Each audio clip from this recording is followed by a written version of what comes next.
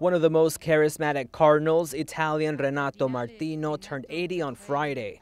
With his strong background in Middle East diplomacy, he served as the Vatican's permanent observer to the United Nations. Since 2002, he has been the prefect for the Pontifical Council on Justice and Peace. Martino has participated in UN conferences on population and sustainability, as well as women's equality. He also collaborated with Benedict XVI to draft the social-minded encyclical Caritas in Veritate. Over the years, Martino has focused on getting countries to set aside 0.7% of their gross domestic product to fight poverty, promoting disarmament around the world, and to protect the environment. Upon turning 80 years old, Martino loses the right to vote during a conclave to choose the next pope.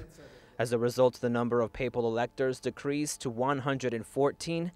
However, the number will change once more on Saturday when Benedict XVI creates 6 new cardinals.